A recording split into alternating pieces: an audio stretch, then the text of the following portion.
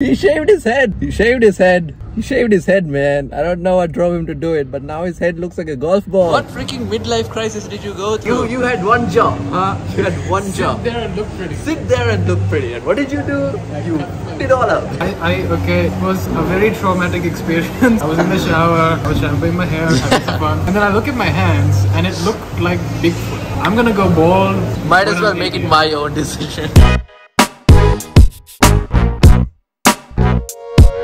Okay. So, Buddhika, we had a little idea. We're gonna teach you how to text girls now. Oh, right. Would you be interested? Would you say you need lessons? I need not just a lesson, I need a course. Are we the best people to teach this course? I don't think so, but I'm obviously like one of the best decision makers in the world. But Buddhika literally just walk. He can take anything he can get.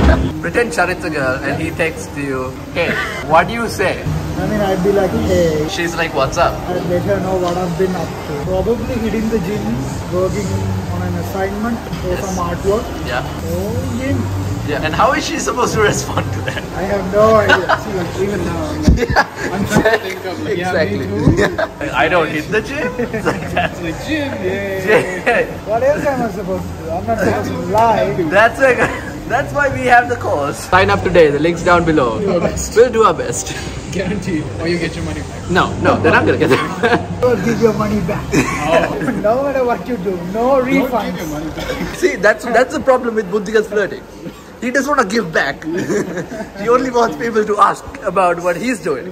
He doesn't want to contribute. We found the problem. We can't run a business by refunding people. Yes, exactly. But Buddhika, when you're talking to women, they don't want to talk to you. You have to make them want to talk to you. You gotta be interesting AF, bro. In a way that she's going to respond. You get me? You gotta be like, I hit the gym in my leisure time. What do you do in your leisure time? That's too much. That's too much. Buddhika can't process all that. This is the first thing. Your life has to be interesting for you to be interesting. Okay, that's bullshit. Buddhika, your life doesn't have to be interesting. No. You just have to have watched the right movie series. Also, you gotta know how to make whatever you do interesting. Oh yeah, that's a good point. Charith, how do you make the gym interesting? You deadlifted freaking 200 kilos. You didn't, but you don't have to. Yeah. And she's like, what is a deadlift? I don't know what that is. And you it's like when you lift the dead. Yeah.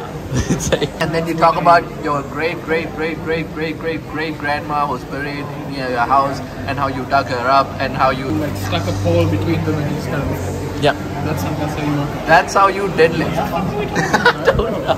We've taught Buddhika all he needs to know. Now he's very overconfident. Texted Carren, hey, like 10 times and now she finally responded. Send it. How do you feel about... Do you know where you're going with this? Do you have the game plan in your mind?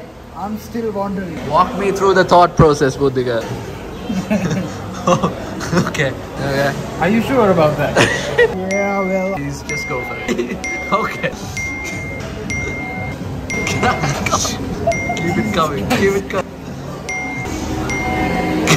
You told me to be interesting. Come on. She's talking to him.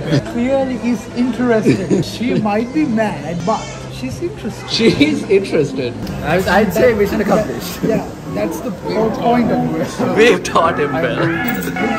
I mean, that's a whole... She's clearly talking. She's clearly interested. Like...